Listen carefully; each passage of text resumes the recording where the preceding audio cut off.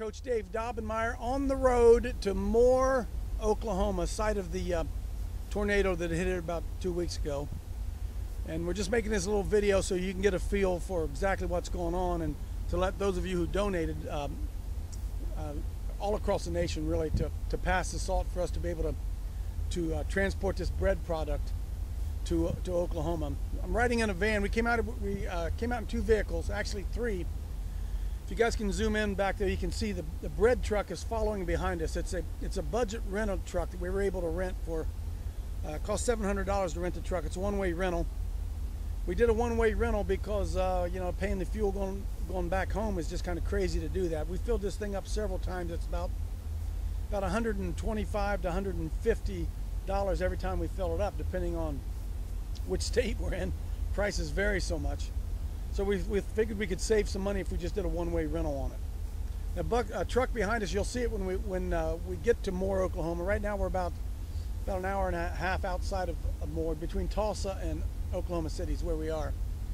And we drove last night straight through for about 14 hours through St. Louis.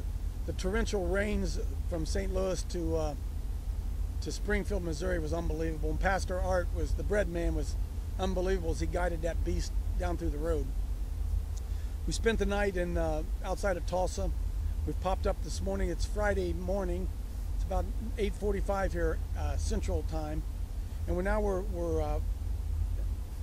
embarking on the final leg into Moore, Oklahoma. Pastor Mark Kaiser's driving the van. Chris Clegg's doing some filming. Kevin Anderson's doing some filming. We got Pastor Art back there, and Steve. My brain went dead. Steve Fabian, and then his son's asleep back here laying on it. So there's 7 of us.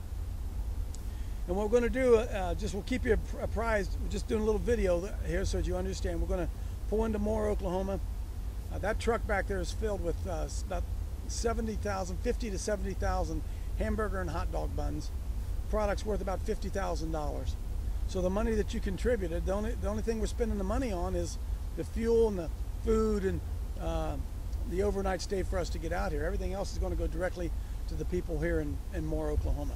So just giving you a feel, this is kind of an intro to what's going on. Guys, zoom in back there again on that old bread truck. You can see the bread man is behind the wheel, driving that truck full of bread.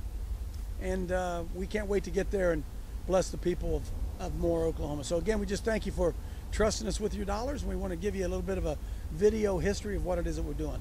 We'll catch up with you here when we get on the ground in Moore. Thanks.